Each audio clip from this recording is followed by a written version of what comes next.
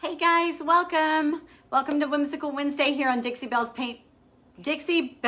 Paints Facebook page.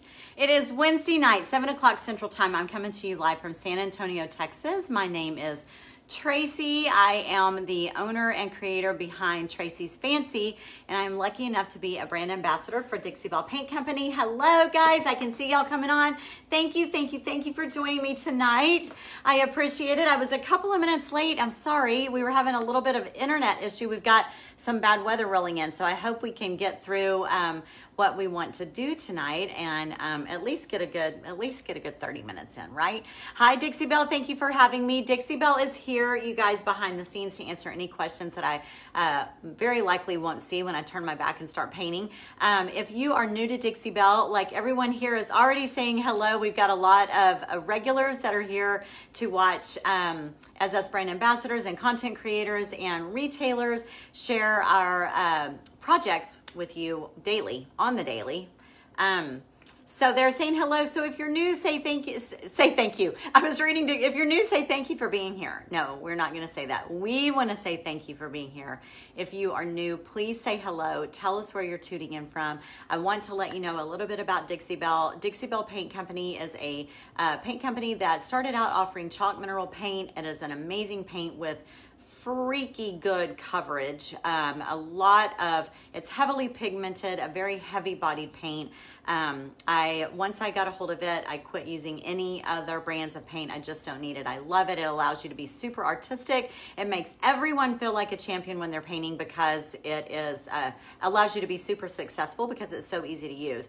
But you can get really creative and really crazy with it and be as you grow and as you grow in your skills, the products can grow with you because they are now a one-stop shop and they offer not only just paint, but they offer waxes and glazes and stains and brushes and texture additives, and I could go on, gilding waxes, I could go on and on and on. So hello everybody, I'm just now looking to see who all's on here. Oh my goodness, we're doing great. Thank you guys so much. Just hit that share button, let your friends know that we're on. We are gonna do something that you don't see me do a whole lot of tonight, but I didn't want to call it blending. I didn't want to call it, blendy blend like CC. I didn't want to call it blending like Brandy. It is not my thing. That's not something that I do. I do work personally with a lot of color. I work with a lot of texture and a lot of patterns. That's sort of my thing. A lot of pattern and a lot of personality in my painting, but sometimes customers ask for specific things, and this customer actually asked for a solid blue. This is what she actually asked for, but just like a solid blue with a specific that I'm going to show you on it and a little bit of gold on it. And so I asked her if she would care if I, added like some depth to the blue, which means I get to blend a little bit. And on the Bombay, it has a matching pair. So did anyone read the post earlier today on my page? If you will give me a like and follow over on Tracey's Fancy, that would be wonderful. Did anyone read over on my page? I always announce on Tracey's Fancy what I'll be doing on my Whimsical Wednesday on Dixie Belle's page. And I said, if you didn't catch the married story, this is a blissful pair of nightstands. Did y'all catch that? Does anyone know what I'm talking about? Hello, Linda. Thank you for saying hello. And Wendy, to you too. Hi there. Hi, Yvonne. So this client asked me specifically to give a nod, just like a nod of an Asian flair to these Bombay Tuscan style nightstands. So there's a history behind, there's a personal reason. Her and her husband, his background or his ethnicity, I think maybe their wedding had something to do with it as well, but she wanted the Chinese dragon and the Chinese phoenix on these, like almost a tattoo. Hi Audrey, hi Carol, hi Linda. She wanted those on there. So I've added already, she gave me photos and I hand painted it on there. I did it on a video the other day and posted it. So that's on that chest. And then this chest is gonna get a phoenix. We're not doing that tonight. Hi Dora, we are not doing a phoenix on here tonight. I have to do a few things before I can hand paint that on there. I'm calling it tattoo art. Did y'all know that the Chinese dragon and the phoenix together in marriage represents a blissful relationship? a blissful marriage. So I told Matt we need Chinese dragon and phoenix wallpaper in our master bedroom because we need some help. We need some help. No, I'm kidding. I'm kidding. We have a very passionate marriage, meaning we are very strong in our feelings, whatever it is that we're talking about. No one would ever describe Matt and I as blissful, ever, not in a million years. So anyway, this one is done, other than I have not added gold, and I've not top coated it, and I've not added gold. So let me show it to you. Okay, I'm going to turn this. I hope I don't lose you. There we go. That is the difference between a shaded and painted piece and a flat piece. So that piece used to look like this. This is how it started out. So there's our little hand painted dragon over there on the side, and this one's going to have a phoenix on the opposite side. But we head this direction tonight. Right now we're gonna head this direction. Do y'all like it? Give me some hearts. Ruth, you like that word? Passionate. I like that word too. Hey, Miss Sue. Yeah, give me some hearts. Share. Let me tell you what I've done here. I did the dusty blue all over. Then I did the dusty blue, and then I top coated it. No, sorry, dusty blue. Then I did the artwork on it. Then I top coated it. No, sorry. Sorry, dusty blue. Then I shaded it with paint, which is what we're about to do. Artwork on it. Then I top coated it. Then I did best dang wax on it, and now I'm going to top coat it again after I wax a day or two to cure. Okay, so that one is sitting tight. It will get a top coat, and it's going to get some gilded gold on it lightly as well. Okay, thanks guys. I love her too. I think she's beautiful. I really, really, really, really like. Actually, it's a he, because that's the him. That's the man, the dragon, and this one's going to be the phoenix. This is the lady. Okay, so I'm on my camera like this, so if someone comes on late, they can see a little bit of that and a little bit of this one. So this is what we're going to do tonight, you guys. I have painted this piece here. I primed it with Boss Primer. We did that together last week.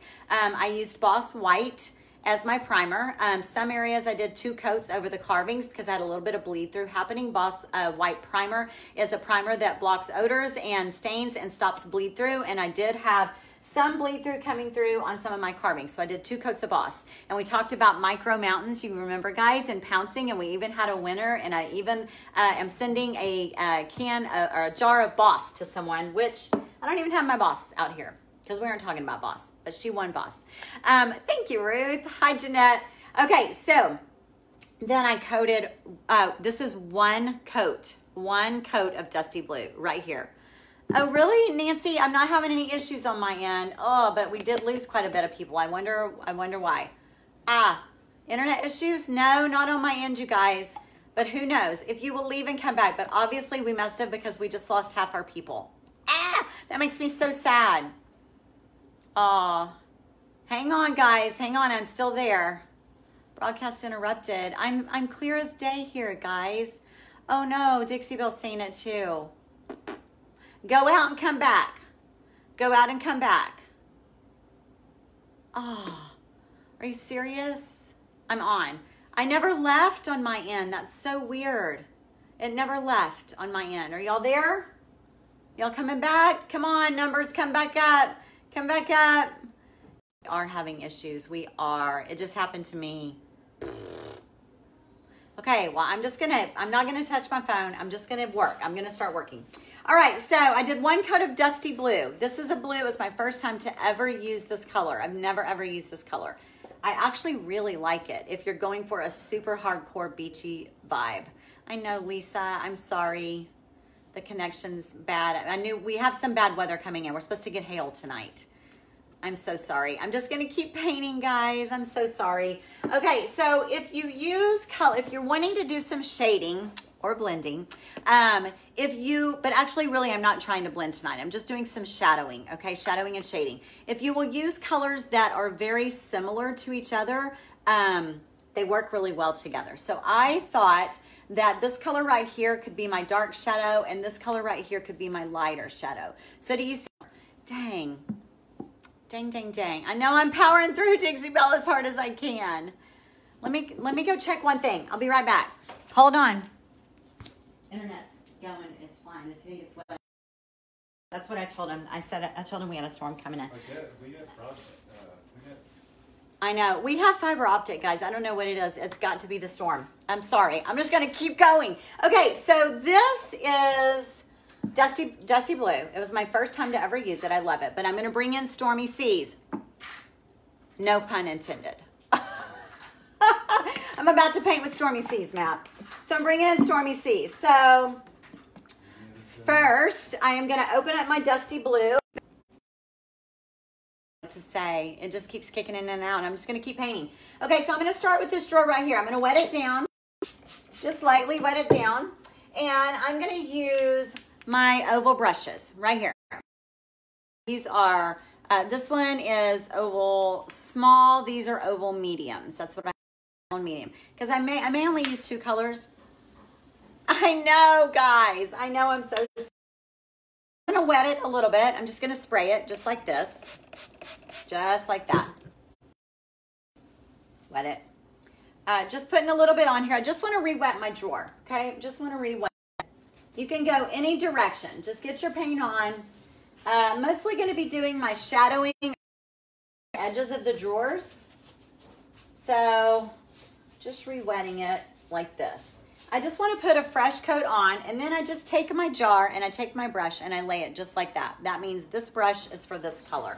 Then I open up my Stormy Seas. I am Dixie Belle. I'm just going to keep working. We'll see what happens. That's too bad. Too bad, right? Okay, so same here. I'm going to wet my brush. Ooh, this is a new brush, by the way. Oh, actually, I better save that one. I'm going to save that one for my blender. Okay, so here's my other, this is my oval small, wet up. Gonna dip into my Stormy Seas, and I'm liberally going to add some of this to all of the outside here, just like this. And I'm gonna go ahead and do the bottom as well. Let me go ahead and do this together. Just reactivating what I've already got so that I can actually start to blend some of that.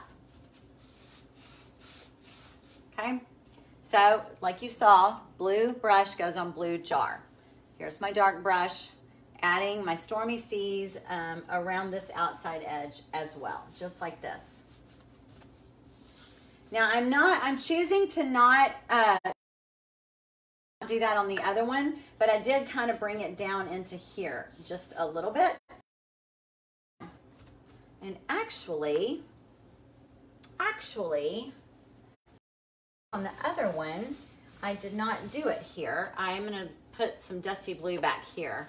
I actually treated it all the way down. So I'm going to cover that up. See, it's not a big deal. I put paint where I didn't want it, and I just covered it up with the other paint. Back to the dark, I took it all the way down into this bottom corner and all the way down here on top of this shell. I forgot that I did that. If you're doing matching pieces, by the way, it's really good to have your other piece right next to you so that you can kind of make sure that you get them matched up appropriately. Like for some reason, so I'm just adding some paint, very sloppy, don't have to be neat about it. Just get it on there. Now, this darker brush, I'm gonna set right here on top of this one. So I'm gonna pick this brush back up, and I'm gonna go up here, and I'm just gonna kind of add a little bit of water. And this brush has that Dusty Blue paint on it. Just gonna start bringing that out into the Stormy Seas, just like this.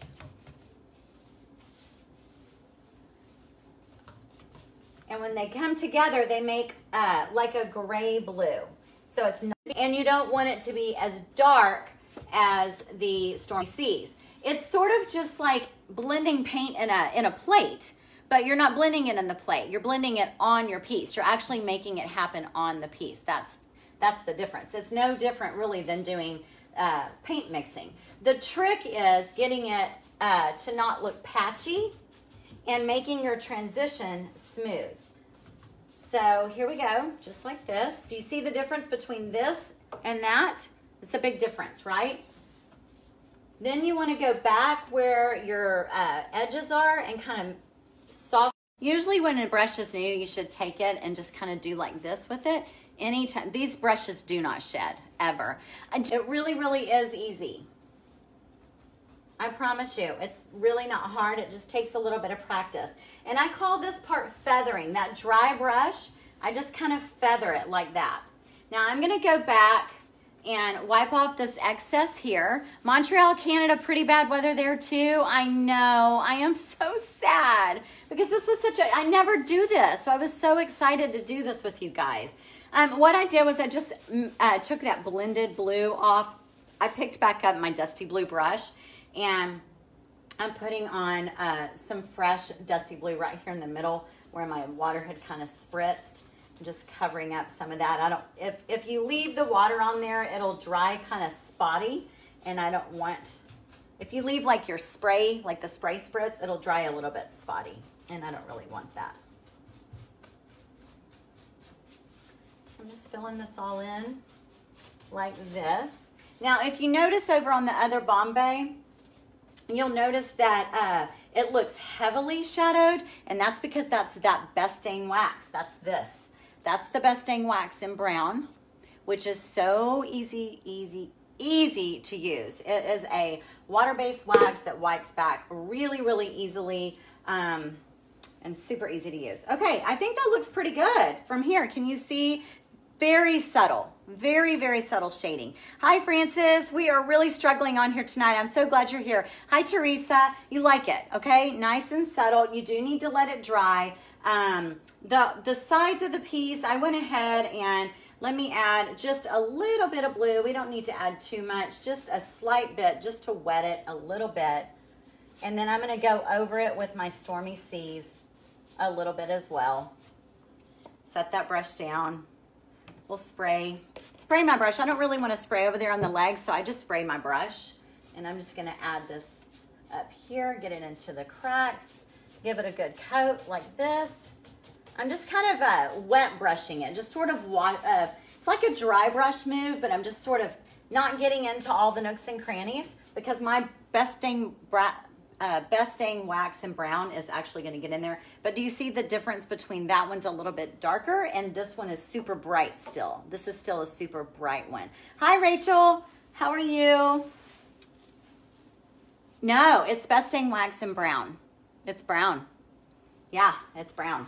Okay, so let's do this leg as well over here. All I did, this was my base coat that I did a couple days ago. I'm just barely putting any blue on here, just getting it a little bit wet here.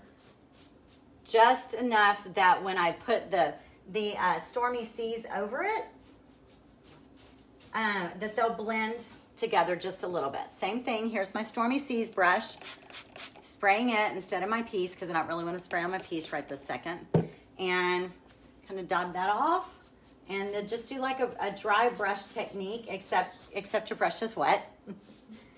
And blend with that wet, dusty blue that you had on there.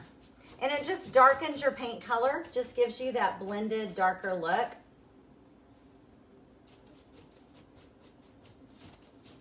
Just like that. See, it's not hard, you guys. It's not hard. It's not rocket science. Don't make it difficult. And you won't get better until you try. You won't get better until you try. The key is, I'm telling you, one of the keys is being light with the brush. So when I did that final feather and I had this clean brush, it was clean, and I went through and I feathered. I told you, I'm just going like, I'm dusting it like a feather duster, just like a feather duster. You just go in and you just feather out where your shading is so it blends together, so it doesn't look like a stripe. You know, sometimes you'll see, or maybe when you try it or when you're first learning, you'll go to do this and it looks like you painted a circle, like hard line difference between the two colors. You want to marry those two colors together, and the only way to do it is for them both to be wet and blend them, let their boundaries cross a little bit, and then come in with a clean brush and just very lightly with a feather duster, just feather it out. That's what I call it. Just feather it out. Everybody's doing hashtags nowadays. I need to do a hashtag, feather it out. That's what I call it. Feather it out. So that's that. So let's see. Y'all want to do up here at the top? It's dusty blue, Lynn. It's dusty blue. Okay, actually, before I don't need to move on. Y'all watch me do that, and y'all can rewatch that again. Let's talk real quick. Let's talk about, because actually Isabel's asking me a question that someone asked me on a comment of the pre-video that I shared over on my page on Tracey's Fancy. She asked, will I clear, wait, what did she ask me? Will I clear, let's see, do you use clear wax before brown wax? No, but I do use a top coat. So after, and I don't always, but on this piece I knew that I wanted to. I knew that I would need to. So I used clear coat and satin. You can use any clear coat, but flat's not gonna do you much good. So clear coat and satin, you can use a clear coat and gloss if you want to, and you can even use gator hide if you want to. So once I get this finished, and then I paint my blissful phoenix on the side over here, and that dries, then I will clear coat the entire piece. I'll clear coat my tattoo right into it. I'll clear coat over all of this. Then I will break out the wax. And if you want to see me waxing, if you will go over to either Instagram or either my Facebook or my Instagram, Tracey's Fancy, I posted a video of me waxing that one, that completed one over there today. I posted that today of me using Best Dang Wax. Comes in a tin just like this. I usually use Best Dang Wax in black, but this is Best Dang Wax in brown. That's how much I used right there. This was a brand new can, and that is how much I used on that entire Bombay chest, and these things are big. Brenda, really, honestly, it's like whatever is out on my workbench. It doesn't matter. Like if I'm going to gator hide a top, which I do gator hide most of my furniture, I do a clear coat first. Is that what you're asking? How do I determine if I'm going to do a gator hide or clear coat over the top of this before I wax? It's usually clear coat and satin. That's usually what I use. Clear coat and satin.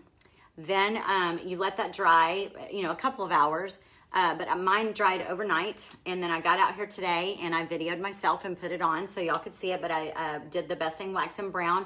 I applied it liberally, and then I wiped back, and you don't even need a wet cloth. Once you've sealed it with a top coat and then you wax, you don't even need a baby wipe or a wet cloth to wipe that back. You can wipe it back with, in fact, here's my rag. Here's my rags that I wiped back. I used 2 rags today. That's what I used to wipe back all of the accents over there on that piece. And I'll be doing the same thing here.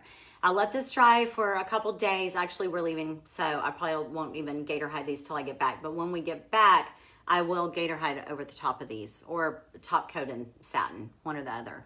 But I will sandwich the wax in between a top coat and a top coat, because you can do that with Dixie Belle products, with the waxes and the paints. You can do that. Do you wipe off the wax after brushing it on? Always, Dora, almost always. Now, I will tell you, I don't have one up here. Let me get my brush real quick that I used, okay?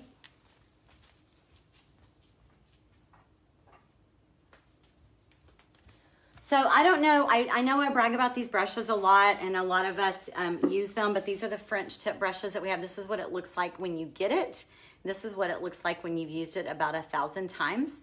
And I love them, love, love, love them. So that when you go watch that video, if you haven't seen it, if you'll go watch it, when you watch that video, you will see me using this brush. And it's a beautiful brush to get in and around all the details. It's a beautiful waxing brush. And you know what, honestly guys, that Bombay chest that I did over there that you will see, that is Best Dang Wax in brown, but you can get that same look. This is the beauty of Dixie Belle products. You can get that same look by using Voodoo gel stains over that. You could use the Tobacco Road Voodoo gel stain. You could use espresso or the coffee bean to get that. You could use caviar. You could use paint. I'm telling you, paint colors. You could use paint colors to get that same look. You could use the No Pain gel stain if you wanted to. It's crazy because you can use multiple products to get this to get the same look. It's really what your personal preference is, and there's no, hi Nina, and there's really no way to know until you just start playing with them. Let's see, what is the purpose of using wax and clear coat? I thought you used one or the other. Terry, that's a good question, but it's because I didn't wax the whole piece. You'll have to go watch the video.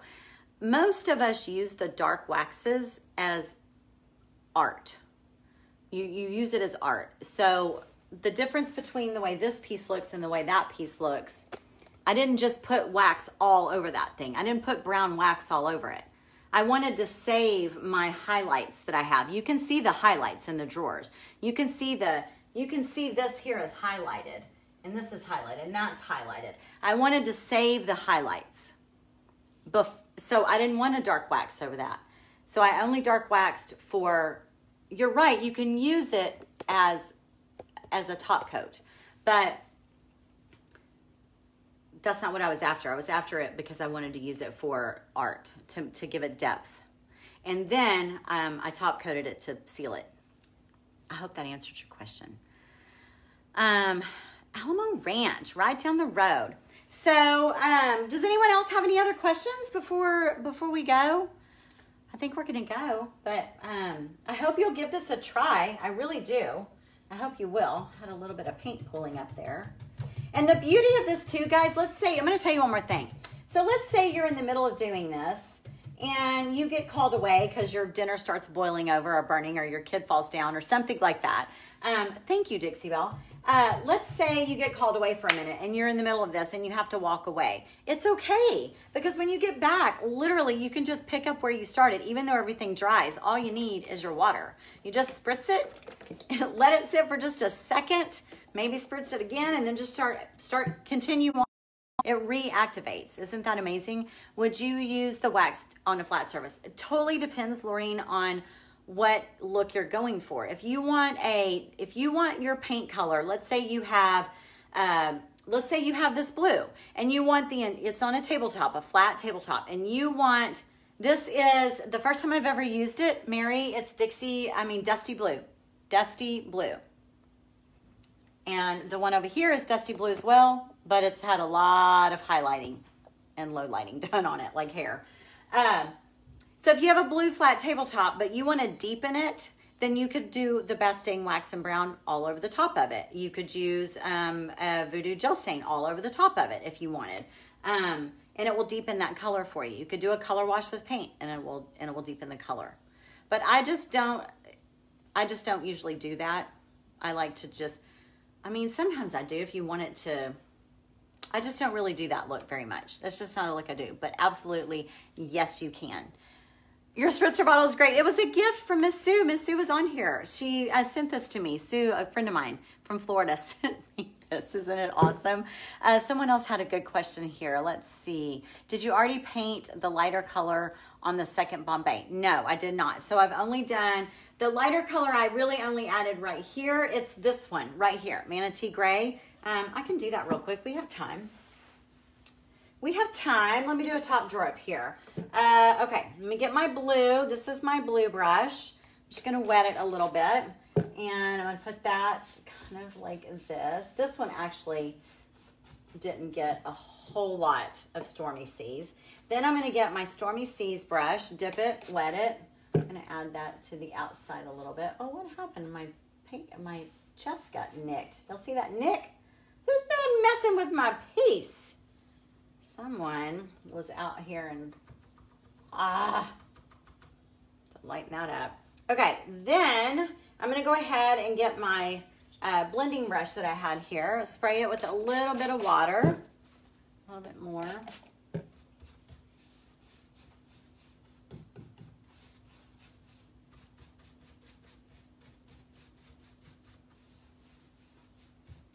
Like that. And then she's asking about the lighter color, which is the third color, but I used very little of it.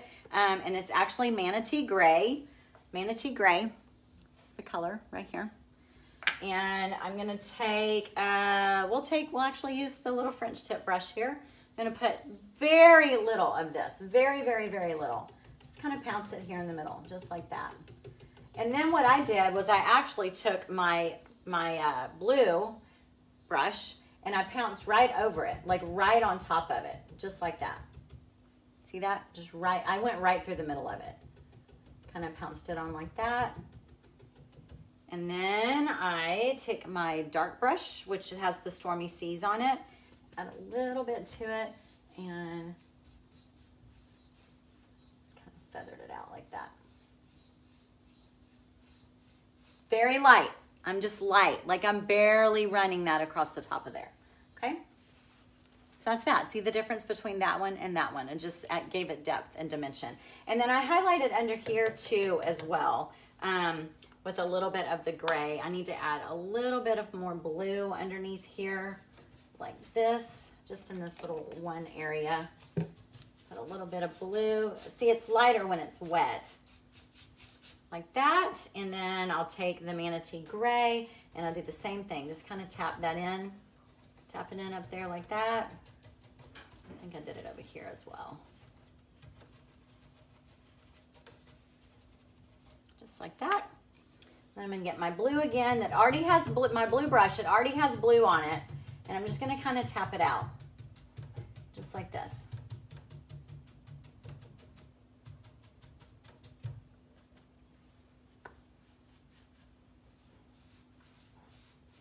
And that's it. I just highlighted underneath there like that. See how cool that is? You're so welcome. How do you know which colors will blend well? Well, I showed these three colors together. Blending, if you're new to blending or shading or highlighting or whatever you want to call it, it's easier if you use three colors of the same tone. So this is the color my client wanted. This was the color she wanted, but I didn't want to give her a flat one color piece. So I chose these colors that are all from the same family. This is more blue. This is blue gray, and then this is gray. So as long as you stay in that same color family, they're gonna work really well together. Let's say you wanna do like peony and light pink and flamingo, or apricot and flamingo and peony. They kind of all are in that sisterhood together, you know, that would work really well. Or like the Gulf and peacock and oh my gosh, the Gulf and peacock and what I'm having a brain fart.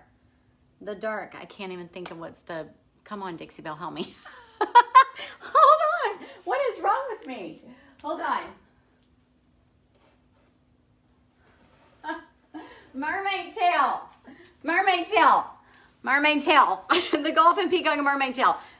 You know, in the same family like that.